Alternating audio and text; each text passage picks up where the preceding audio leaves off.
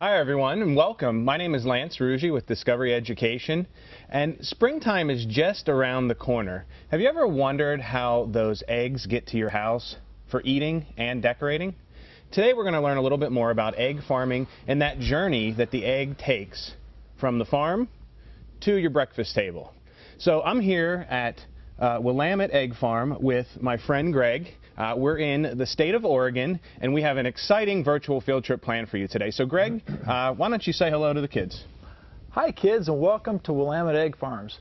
I am so excited to take you around our farm for a tour today. This is part of a program called the Good Egg Project, which was started by America's Egg Farms to help teach you a little bit more about where your eggs come from and also help out some families in need, but we'll talk about that a little bit more later. I bet you guys are ready to see what life on an egg farm is all about. I know I am. Greg, my first question. The hens get up really early, I bet. Is that true? Yeah, you know, and honestly, they do get up a little bit earlier than I do. And speaking of the hens, I think that's a great place to start our tour. So why don't we head out to the hen house with my dad, Gordon, and he's going to show you guys where the hens live.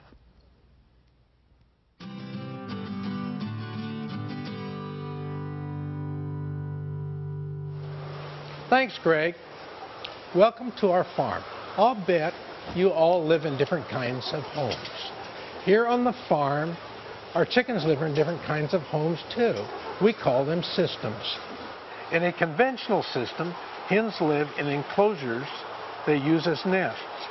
Here they have access to food and water and are more readily protected from sickness. Everyone asks how many chickens we have. When my uncle started the business in 1934, he had 400 laying hens. When I came to the business, there were about 1 million laying hens. Today, we have over 2 million laying hens. On some farms, hens live in enriched colony systems. While still enclosed, hens have places to perch and a nest area where they can lay their eggs. Aviaries are cage-free houses with multi-storied pens that provide several levels of floors. Birds can jump to different levels and also have access to areas where they can nest, scratch, and perch. In a cage-free floor system, hens roam around on the floor of the barn and have space to perch and scratch in the dirt. They also have a nesting space down the middle of the house. Thank you for joining me in the hen house. I have some hens to go check on. I'll see you later. So right now, I bet you guys have lots of questions. In fact, we have thousands upon thousands of students that are watching right now and participating. If you have a question on your screen to the right, just submit your question, type it in there, click submit, or have your teacher do that, and we'll do our best to get as many of the questions as we can answered today, because I know you have a lot of questions for our egg farmers. So, Greg, you mind taking a few questions right now? Absolutely. All right. So first question, this one came in from Sean, Bethesda, Maryland. So Sean, thank you so much. Greg, what made you want to become an egg farmer? That's a great question. So first of all, you have to understand that this is a family farm, and a lot of egg farms around the country are family farms. So when I was growing up, I enjoyed working on the farm. And it was a great way for me to spend time with my grandpa and my uncle and my dad, because they were all working on the farm, and they would give me important jobs to do, so I felt like I was a part of things. And, you know, I just enjoyed it. There was a fun way to grow up, and I guess I always knew that someday I would eventually end up being an egg farmer. And today, I'm actually the third generation in our family to help run this farm. Excellent. We're actually going to get to meet your dad here in person a little later when he comes to join us for some Q&A. Did he give you an allowance when you helped out when you were younger, working on the farm? You know, I didn't so much get the allowance. I had to go work, and they pretty much paid me by feeding me, I think. Okay, well, that's pretty fair. I was appreciative. Okay. So next question. This one came in from Greenville, Mississippi, Miss Gates kindergarten class. So thank you so much for submitting. How did the farm get its name, and how long has it been in business? Good question. So our farm was actually started in 1934 by my great uncle Tom. And, you know, he started out with just 400 hens at that time. And the farm was located here in the Willamette Valley, which is in the northwest part of Oregon. So he named it Willamette Egg Farms, for the valley that we live in. Okay, excellent. Question from the Bronx, New York. First grade class. What's the hardest part about being an egg farmer? You know, probably the biggest challenge on an egg farm that is that the hens are here producing eggs, eating feed 7 days a week, 365 days a year. So our work never really ends. You know, if something breaks down on a weekend, we've got to go fix it. Okay. So that's a challenge. There's a second part here too. So along those lines, is there a particular job that's really difficult? Like, what's the hardest job on the farm? Right. So in a little bit, we're going to see the egg packing, and that's a very hard job, because the eggs are coming all day long, and the packers have to take the dozens and put them in boxes and put them on pallets. And those guys, you wouldn't want to arm wrestle one of those guys. They're pretty strong. All right. This question came from St. Ambrose School in Latham, New York, fourth grade class. How big is the farm?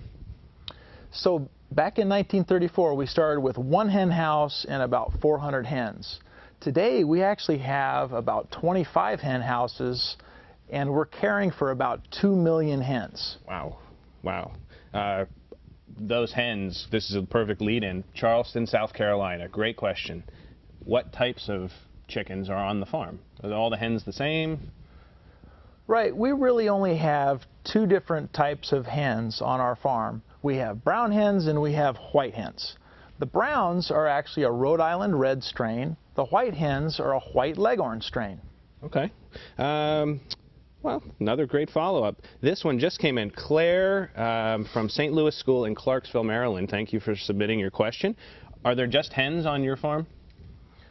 Right. So hens are the ones that lay the eggs. And so, yeah, on our farm, we just keep hens. Okay. How many times a day do you feed the hens? In most of the houses, the hens are being fed probably 4 to 7 times a day. And so what we're trying to accomplish is we want to make sure that the hens have feed all day long so that they can eat whenever they feel like it. Okay. This one from Asheville, North Carolina. We'll take one more right now if you don't mind. What's the shelf life of an egg from the time the hen lays the egg to the time it's scrambled and on your breakfast plate? Good question.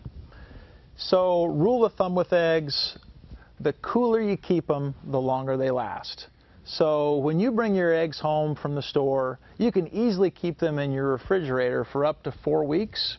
But really, we recommend not keeping them that long. We think you should eat them quickly and just get back to the store and buy some more. Okay, that's good advice. So those are great questions. Keep the questions coming. We have thousands upon thousands of students participating right now. So ask those questions. We'll do our best to get to as many of them as we can. But I bet you're ready to see the hens a little more up close and personal right now. So earlier, Greg took us to visit his aviary hen house, so we wouldn't miss what makes this farm in particular so unique. And since this only happens once a day, I think we should show the students.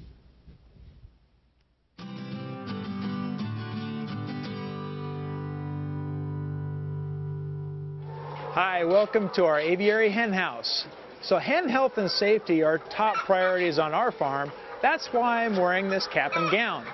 Yeah, I know I look a little bit funny, but it's very important that we wear clothes like this to make sure that we are keeping our hens safe and healthy. Are you an early bird? Well, this hen certainly is.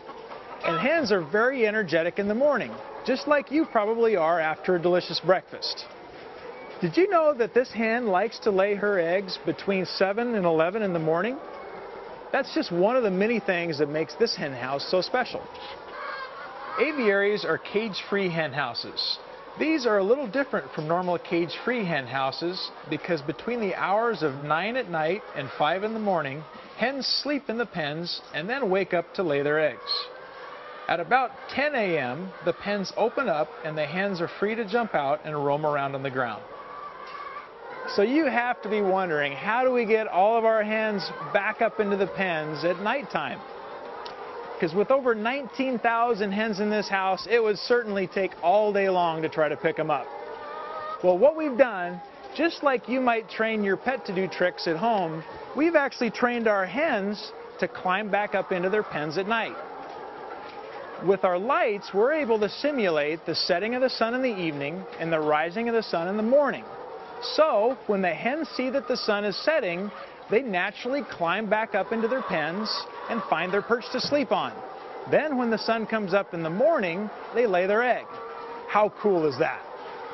One of you wrote in and asked, how old are the hens when they start laying eggs? Well, the hens will actually start laying a few little tiny eggs when they're about 4 months old. By 5 months old, all of them are laying small eggs, and by about 6 months, they're all laying nice big eggs that we can sell at the store. It's been great showing you around the hen house, and you should know that no matter what system your eggs come from, they're always safe and nutritious. And that's no yoke. What a great hen house. That was pretty cool. I bet the students have questions about that, and we actually got some more in while you guys were watching. So first one, do most farms have systems like that we just saw? Right. You know, if you go to family farms all across the country, you're going to find that a lot of those farms do have, especially the conventional cage type system, because that's the most common. A lot of those farms will have cage-free systems. Some of those might be the aviary type. And there's even a few that have the new enriched colony cage. You know, I think the important thing to remember, though, is that regardless of what type of house the hens live in, all of those eggs are going to be healthy and nutritious. Awesome. Thank you, Greg. All right, this question came in from Atlanta, Georgia, and I want to give credit to the kindergartners at Morris Brandon Elementary. Thank you for submitting. What food do you give the chickens? Good question. So the food that we feed, and we make all of the feed ourselves here at the farm, is actually primarily made of corn and soy. We also add some limestone, which is a great source of calcium for the chickens because they have to form the shell around the egg. So those are the primary ingredients, plus we do add some vitamins and minerals because we know how important that is. All right. Follow-up question from Fred, Three Rivers School. He wants to know about how many pounds does an average hen eat? How many pounds of food? It's a great math extension here, too. Right. So in a month, one of our hens actually eats about 7 pounds of feed. So over a year's time, each hen eats 84 pounds. So you can imagine 2 million hens. That's a lot of feed. That is a lot of feed. Wow. This one came in from Deep Creek High School, Chesapeake, Virginia. And this question is about the shell. The shell of the egg. Is it hard when the hen lays it? Does it come out a different texture? Yeah, so the hen actually forms the nice hard shell inside, and so whenever she lays the egg, it's hard enough to roll right out into the trays where it can be gathered. Okay. Westbury, New York. This is from a first grade class, Mrs. Rogers' first grade class. So if you guys are watching, thank you for the question. How many eggs can a hen lay in one day? This is a pretty simple one. A hen pretty much just lays 1 egg a day. 1 egg a day. Well, there you go, Westbury, New York. There's your answer. This one from Benny in Pennsylvania. Does the season affect how many eggs the hens might lay? That's a really good question. So it depends a lot. So if your hens live outside, we'll find that the seasons will really affect the hens quite a bit in terms of how many eggs they lay, how much feed they eat. We keep our hens indoors where we keep them nice and warm in the wintertime. We can keep them nice and cool in the summer, and we see very little difference as far as how much feed they eat seasonally. Okay. Let's take maybe one more question for now, and we'll take this one came in from Raleigh, North Carolina. This is so cool. Keep submitting these questions. Miss Bowers, 4th grade class. What's the difference between a hen and a rooster? Okay, this is a pretty simple one too. So a hen is a female chicken and a rooster is a male chicken. The hens are the ones that lay the eggs. Okay. This is a question that came in from a lot of students, and they want to know, so a lot of students said, I like eggs because they taste good, but they want to know, are they good for me as well? Yeah, absolutely. So, you know, people talk all the time about how great eggs taste, and they do taste great. But I think the kids need to know that they're also very nutritious. First thing you got to remember is that eggs are an excellent source of all natural protein. And protein is especially important for growing strong bones and strong muscles. And we also know that vitamins and minerals are very important.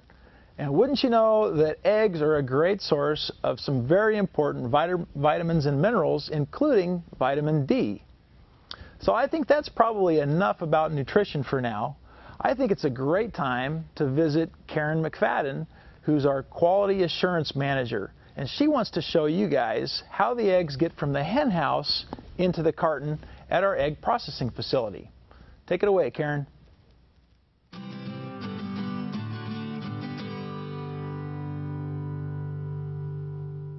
Hi, I'm Karen McFadden. I'm a Quality Assurance Manager here at Willamette Egg Farms. I make sure that the eggs that you get on your table are the safest, freshest eggs available. Did you know that 1 million eggs go through this facility every single day? Think about how many minivans that could fill up. It could actually fill up 46 minivans. Egg farms across the country use cool technology like this to get eggs ready to ship to stores quickly. Here at our farm, all of our eggs are gathered and transferred on a conveyor belt to this processing plant. Here they get a good washing, like at a car wash. Then they go on to be graded. A grader examines the shell and the inside of an egg to make sure egg whites are thick and firm and that the yolks are high and round. Then they're weighed to determine what size they are: small, medium, large, extra large, and even jumbo. One of the things commonly asked is, how do we grade eggs? Yes, we do grade eggs. They get A's and B's just like you do. The old way we used to candle eggs was a person like this, holding eggs up to a light and looking through them for defects. Defects would show up as funny colors inside the white shell. Now we have a huge light and we still have a person looking at the eggs, but the eggs are electronically detected to get rid of the bad eggs. The eggs are then put through a crack detector to figure out if there's any cracks, if the shell's nice and strong. Then they're put through a weighing machine to weigh them, and we put all that information together to give them a AA, an A, or a B. Different types of packaging are used depending on where the eggs go. Dozen cartons are common in your grocery store. Flats are found in wholesale stores. Restaurants, bakeries, or school cafeterias might have their eggs delivered in one of these. Immediately after packaging, they are refrigerated and then loaded onto our delivery trucks to be delivered to grocery stores, restaurants, and cafeterias, and then to your breakfast plate. Did you know that most eggs make it to your grocery store in within 24 to 72 hours? Now that's what we call farm fresh. Back to you, Lance and Greg.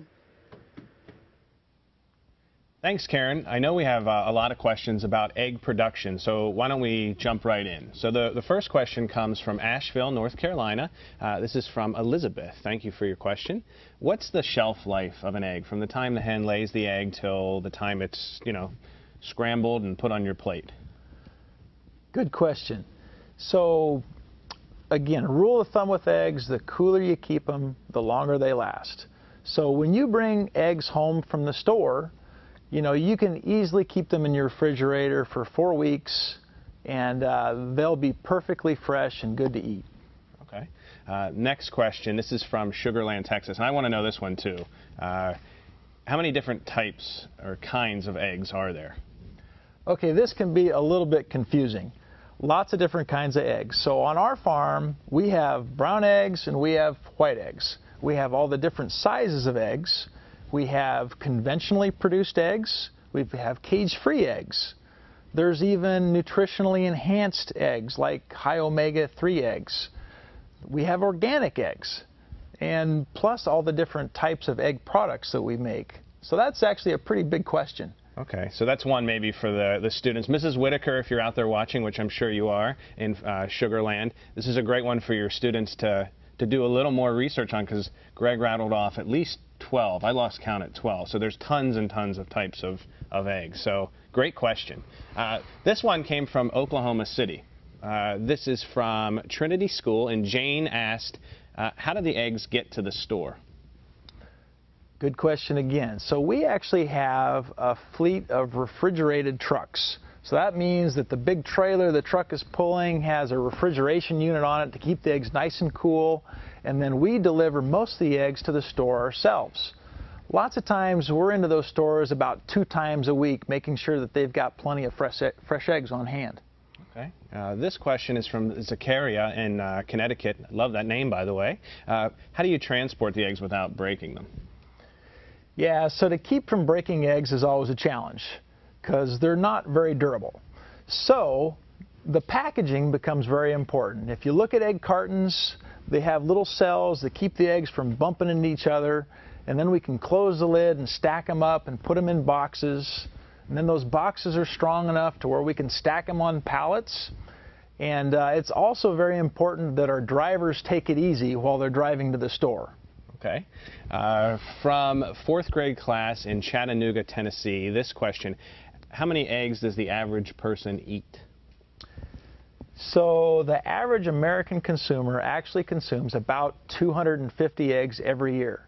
So if you were to eat an egg a day for a little over 8 months, you would be right at the national average. Okay.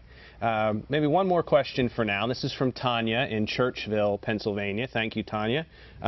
Do the hens need roosters to lay the eggs? This is another pretty simple question. No. Hens actually do not need a rooster to lay an egg. Our hens start laying eggs right around 5 months of age, and they do that with or without a rooster around. Okay. Along those lines, when we were talking with your dad just yesterday, he said the hens actually, they lay smaller eggs when they're smaller and the eggs get bigger. Can you tell the kids a little bit about that? Right. So when a young hen is just coming into production, they do normally lay very small eggs. They're almost like practice eggs. So as they age, and by the time they're about 6 months old, they're laying some nice big eggs like what you normally see at the store. Okay. These are great questions. So continue to ask those questions. Type them in. Ask your teacher to type them in. Click submit. We're going to get to a bunch more. But I'm sure, and there was a question that came up earlier, along the different types of eggs and kinds of eggs. And we talked about, mentioned like liquid eggs and organic eggs and hard-boiled eggs. And so particularly like the liquid and hard-boiled, how does that all work? How do they get into the grocery store? Right. So, I'm sure that we're all used to seeing the normal shell eggs in the cartons that you see at the store. But did you guys know that there's a lot of eggs that don't go straight to the store? Those eggs, some of them get cracked and turned into liquid egg products. Some of them might get cooked, and they can get packaged as hard-boiled eggs. They can be peeled. Some can be pickled. We even make deviled eggs. And so I think now would actually be a great time to go visit Dan Barnard, who's our plant manager over the processed eggs, and he's going to show you what goes on over there.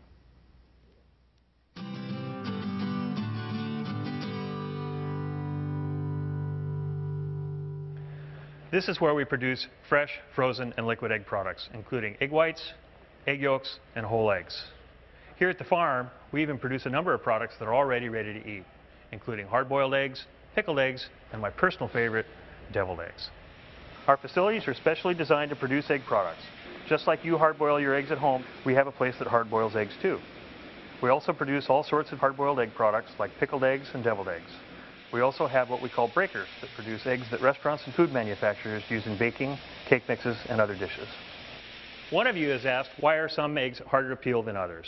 Well, it has to do with the age of the egg. The older the egg, the easier it peels. So if you want easy to peel eggs, start with older eggs. For both liquid eggs and hard-boiled eggs, the process begins the same way, with fresh eggs that are cleaned, kind of like a dishwasher. For hard-cooked and other ready-to-eat products, the eggs travel down a conveyor belt, through a cooker, and into a cold water bath. The cold water bath stops the cooking process and separates the shell from the egg. They then go through a peeler, which cracks the egg and pushes them out of the shell, resulting in a picture-perfect hard-boiled egg every single time.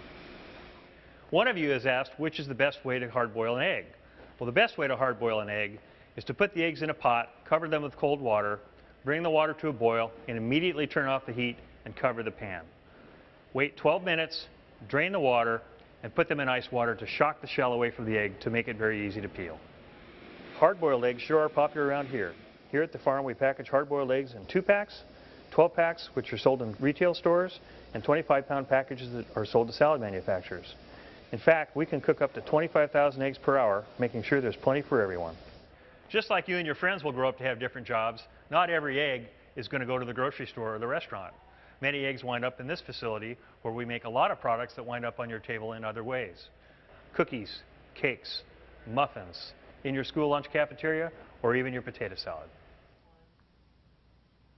I hope you all have enjoyed seeing the journey of the egg. And before we go, Gordon, who's back from checking on the hens, is going to join us for a final Q&A. So Gordon and Greg will answer a few more questions before we go. So first question, what happens to cracked eggs? And this actually came in from Aiken, South Carolina, so thank you guys for submitting. So what happens to cracked eggs? Good question. So around here, we try not to waste any eggs. And because, eggs can get damaged, we do end up with some cracked eggs. So what we do with those, as long as the egg isn't leaking, we're able to take those eggs and use them in liquid egg products. So all those eggs that are cracked have to go through a pasteurization process, but we can still use them. Okay. This question comes from Mrs. Spaziano's third grade class in Piscataway, New Jersey. Two-part question. First part, which states are the big egg-producing states? So the top 3 egg-producing states are actually Iowa, Ohio, and Pennsylvania. Unfortunately, Oregon is not in the top 3.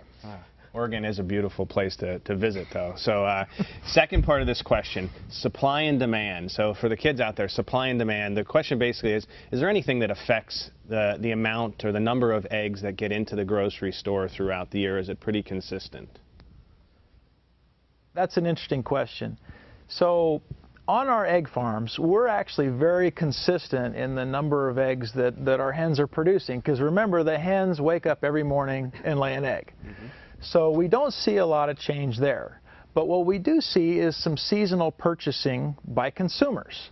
So during certain times of the year, like Easter, the holidays, consumers will be buying more eggs because they're either coloring eggs or they're doing a lot more cooking at home. And so that's when the supply of eggs will come down. Okay. Question for you, Gordon. This one comes from Arizona. Why do some eggs have 2 yolks? That's a very good question. We hear it asked lots of times. People are really curious about that. And what it is, most of those eggs come from young hens that are just learning how to lay eggs. And they will start sometimes and release 2 yolks at one time, and then they will form the egg, a larger egg around those 2 yolks, so you end up with 1 egg with 2 yolks. Thank you, Gordon. Mrs. Berger's kindergarten class got this question here, Niceville, Florida. So thank you guys for submitting this one. Do the eggs need to be refrigerated? Yeah, so again, the cooler you keep them, the longer they last. And so what we recommend is actually keeping them in sort of a central area in the refrigerator where the temperature stays nice and consistent, and keep them in that carton because that'll help protect them from getting broken while you're storing them. Okay. Gordon, do you mind taking another question here? Sure. Mrs. Boyd's class, second grade class, asked how many eggs that you guys produce here annually? Our hens produce about 600 million eggs each year. It would take 1,800 large semi-trailers to hold that many eggs. 6 million or 600 million? 600 million. All right, so kids, 600 million eggs. They usually come in dozen cartons, yes. 12. So quick math, and I want to see if anybody can type the answer into the chat window, because I already know it. Of course, I did it earlier. 600 million eggs divided by 12. Put it in the chat window. I'd love to see who can get that first, and tell us where you're from. Wow, that's a lot of eggs. All right, so final question. It's my favorite question. It's my favorite question of the day. This comes from Mrs. Cox's kindergarten class, San Mateo, Florida. And it came in from some others as well. Which came first, the chicken or the egg? I'm going to let you both answer. So first, Greg. Lance, this has been a contentious issue. Normally egg farmers across the country, we get along pretty well with each other, but this one has stirred up some problems. But You know what, our company, we've been doing this for over 75 years now, and I think we actually have the answer for this, and we can settle this right now. What we've seen on our farm over the years is that we never get eggs unless we have hens. Therefore, once and for all, we can settle the issue. The chicken clearly came first. And this is it's a family farm, and you've learned pretty much everything that would you say you learned pretty much everything you know about egg farming from your dad? Yeah, I think so. Yeah. So Gordon, I would assume you would agree with your son? Not entirely, no. I think it's pretty obvious that we would not be able to have chickens if we didn't have eggs, because the chicken comes from the egg. Dad, we've been over this. We've talked about this. All right. Well, okay. Well, let's. Those are great questions, and we'll leave this one for a healthy father-son debate a little bit later. Chicken or egg, egg or chicken. But great questions, everyone. Before we go, Greg, do you have any closing thoughts for our kids, thousands of kids that are watching right now? Well, kids, thank you so much for coming along on our tour and asking all these great questions. You know, making sure that you and your families get the eggs that you need is really only part of what we do. Egg farmers across the country, family farms like ours, are also doing a lot of other things to help out in their communities. One of the things that we do here is that we donate about 500,000 eggs to our local food bank every year. That's enough eggs to fill about 4 big school buses completely full of eggs. And would you believe that egg farmers across the country actually donate about 12 million eggs every year through the Good Egg Project? Enough eggs to fill about 100 big school buses. That's a lot of eggs. That is a lot of eggs. Well, thank you all for joining us today. Gordon and Greg, we can't thank you enough for hosting us here. I mean, this has been an amazing experience, an amazing virtual field trip. We want to thank you all for your amazing questions. I do want to encourage everyone that's watching and participating today to check out the Good Egg Project's education station. On the site, you'll find lesson plans, egg recipes, activities, and you're there right now, actually. So please check that out. Share it with your friends, your family, your colleagues. In a very short period of time, we're going to have the archive from today up there as well, so you can even share the virtual field trip with whomever you want. So thank you again for joining us today. It's been a lot of fun.